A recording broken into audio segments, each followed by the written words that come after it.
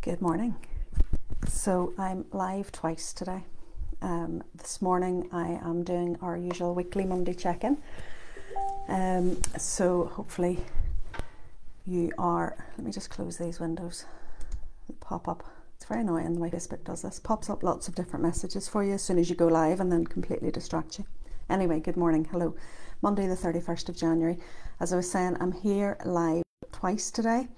And then I'll be live every day this week. So I'll talk about that in a wee second. But this morning I am just tuning in to do our usual weekly live with our card pull. And then every day at 1 o'clock or thereabouts this week I'll be talking about intuitive life design and the new program that's opening up this Friday. So hopefully you'll be able to join me at some point. All the videos will be recorded and popped up onto YouTube as well, so you can get them there or you can see the replay on this page. So it's nice to see you. Good morning.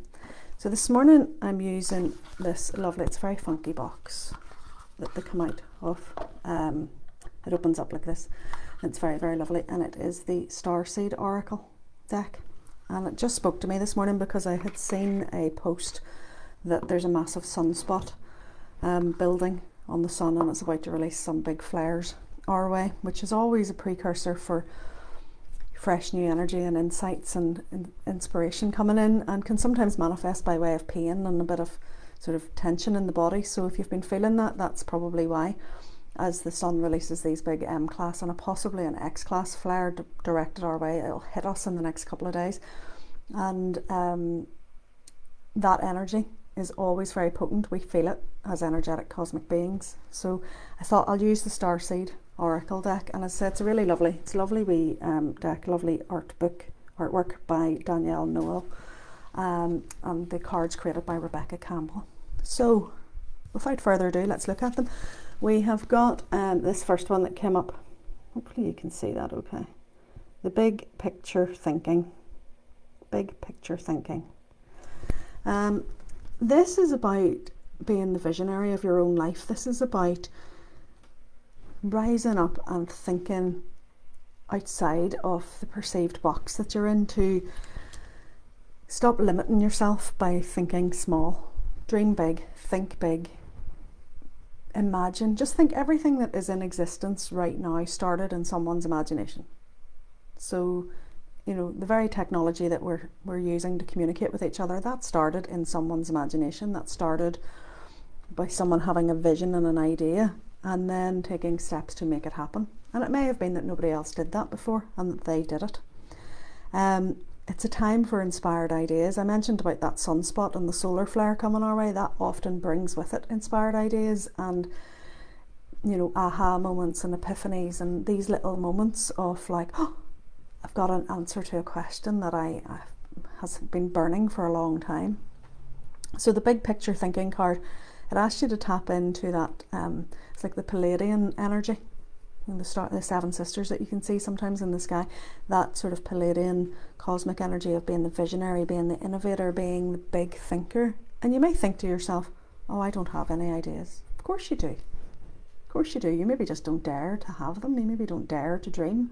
This world of ours needs more dreamers. It needs more visionaries. It needs more artists, more poets, more creative thinkers, more love, more compassion. If you're on my mailing list, you'll have got the newsletter this morning. If you're not on the mailing list, why not? But if you are on the mailing list, you'll have got that email this morning, and I mentioned about love and compassion and about the need to, you know, share that out amongst the world and to sort of bring a higher vibration of energy into our world. So if you missed that or you're not on the mailing list, you can pick it up on the page. It's been shared in the post just beneath this one. But the big picture thinking is asking you to be that visionary, to dream big, to rise up, almost like eagle energy as well, if you want to take it to a sort of shamanic level, rising up like the eagle and looking down on what's going on in the world and seeing things from a higher perspective. And then the next card is also very appropriate. Baby steps. Baby steps. So follow your intuition. Take action. But you don't need to wait until it makes sense. Okay, this is where we hold ourselves back. And I'm going to be talking about this later today in the Intuitive Life Design Lives at lunchtime. I'll be talking about this week, where we tap into our intuition. We have an idea and we have a gut feeling to do something, and then we sort of wait until we're ready, or we wait until it makes sense, or we wait until we kind of know the exact destination. And the problem with that is that you need to take the first step in order to start things moving, because if you don't take the first step, nothing changes. So this card, this baby steps card, says that, you know, whilst you might not know the exact destination, you might not know exactly where you're going, but you can take steps, small little consistent daily steps towards your dreams, towards the vision that you've had, this visionary big thinking. You know, you might have this sort of vague idea of where it is you want to go, sort of a rough idea. That's okay. Take a step. Take one baby step. You know, one baby step in the direction of your dreams. If you want to relate it to a physical analogy, you know you want to go out for a drive in your car. Well, the first thing you need to do is actually lift your car keys. Then you need to actually go and open your door, and then you need to get in the car, and then you need to turn the engine on. They're all little steps towards getting you there, and your intuitive actions are the same.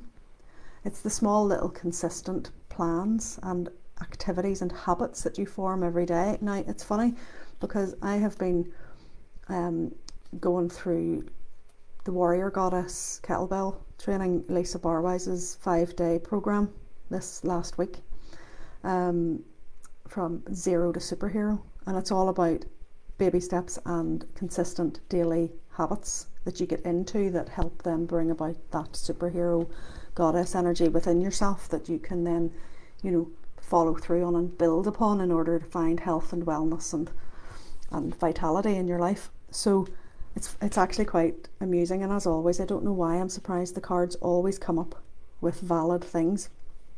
Baby steps. So don't make the mistake of thinking you have to know exactly everything that you need to do. Take the first step, and maybe that first step is asking someone else. You know, I'm wanting to do this thing, but I'm not sure how to go about it. Well, then ask someone else who's done it. What did they do? Take advice. That came up, I think, last week, about taking advice. And the final card that came up then this morning was Forge, Don't Follow. So Forge, Don't Follow. I'm trying to show you the lovely artwork on these. They're gorgeous. Forge, Don't Follow. So what does that mean? Well, it means pave a new path. Be the leader of your own life. Again, be the visionary. Be the leader you wish you had. Follow no one. Do it your way. Okay, so instead of just following the crowd and going with the way that everyone else is going, if you have a gut reaction that that's not right for you and that you have your own path to follow and you are taking your own inspired intuitive action towards the life of your dreams and the way you want to live your life, then that's what these cards are saying. They're saying be the visionary, have a bigger picture of life.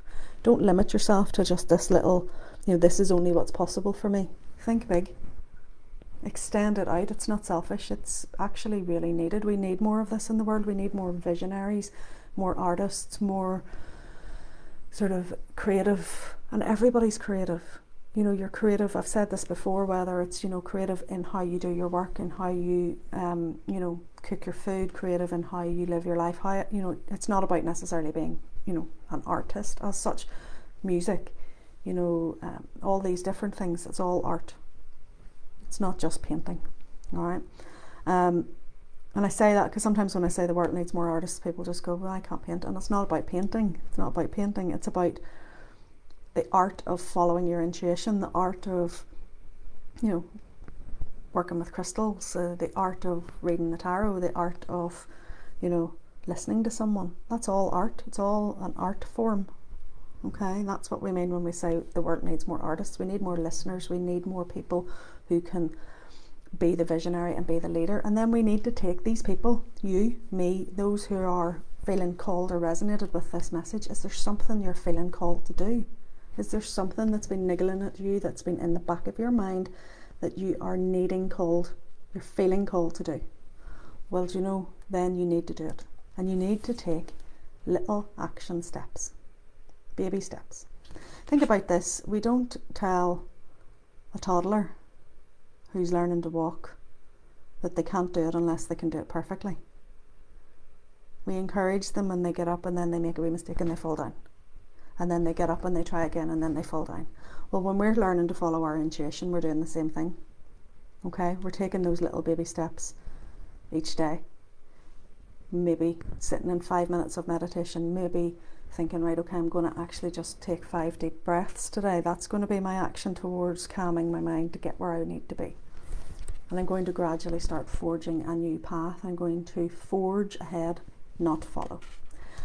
So that's the message that's coming from the cards for this week. Take from it what you will. I hope it's resonated with you in some way. So if there is something going on in your head and you're thinking, I feel like I am being called for something, then think about that and follow through on it. Take your baby steps and don't be afraid to be the first person to do it. Just because no one else in your family has maybe done something or no one else in your circle of friends has done something doesn't mean you can't be the first to do it. Okay? Your life is what you make it, and you can do whatever you set your mind to do. So with that in mind, I will sign off for now. I will be back at 1 o'clock today, Monday the 31st, and I will be back in live every day at 1 o'clock to have a chat about some intuitive life design and what that means and some personal stories relating to it. So hopefully you'll be able to join me. And in the meantime, I'm going to go and grab a cup of coffee and hopefully you'll do the same, and I'll speak to you all later on. Bye.